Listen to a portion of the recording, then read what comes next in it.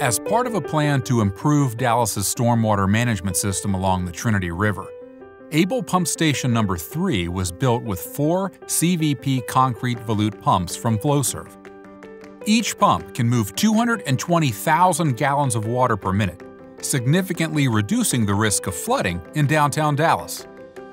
In June of 2018, the new Able Station pumps and motors underwent full-speed field performance and endurance tests.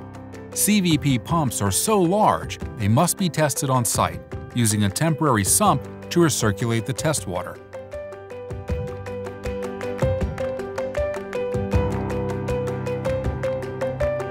Hydraulic and mechanical tests were performed to ensure the pumps meet operational points of design, such as flow, head, vibration, noise, and speed levels.